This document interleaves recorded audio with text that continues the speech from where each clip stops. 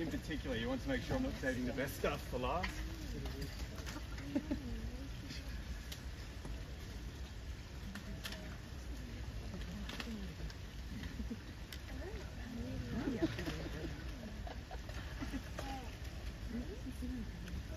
How many times a day do you feed them? These guys get 3 main meals a day, and then we'll give them enrichment feeds as well. So they're pretty big eaters.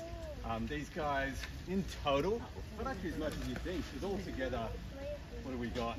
Probably like 350 kilos of gorilla oil, and they get 20 kilos of greens a day. They get a box of lettuce, they get 5 kilos, 5.5 kilos of veggies, 8 sticks of browse, which are just like leaves on a branch and stuff like that.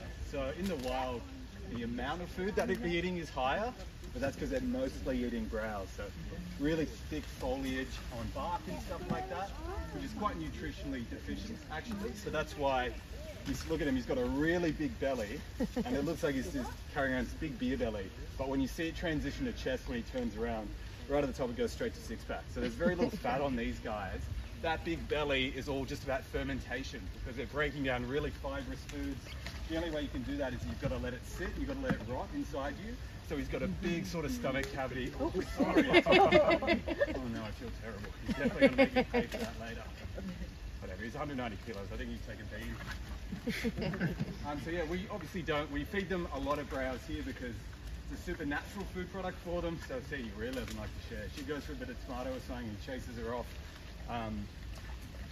It's a really natural food product for them. It's really tactile. Big feed, walk around a little bit. He settles down for a midday nap. All the animals will sleep, and that's where you see the young ones start playing and socializing a lot more. He'll get them up, move them around for dinner, same thing, go down for a really big sleep. Girls and the young ones might play a little bit, then he gets them up and moving again.